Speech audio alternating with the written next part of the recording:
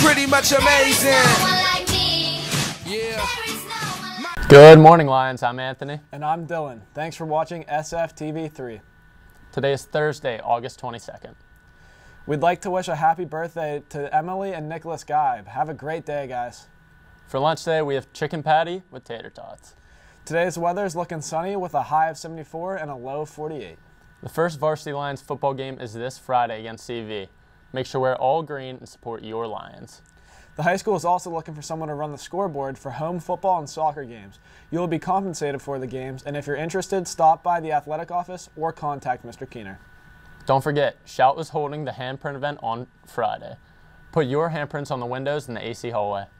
Today's question of the day is, if you could drink one drink for the rest of your life other than water, what would it be? I'd probably say Arnold Palmer.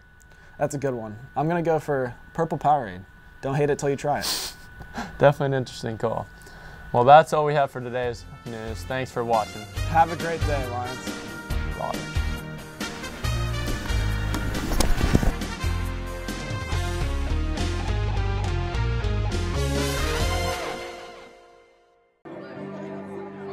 A footprint is an intentional or unintentional act that causes harm to someone, and a handprint is an intentional act that helps overcome that footprint.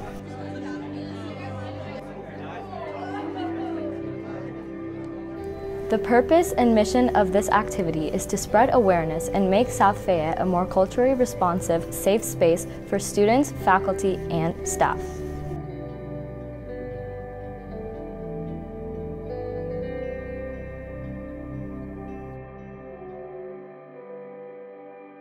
This event ensures that people who feel like they're alone, that their voices are heard, and that they are included in this district.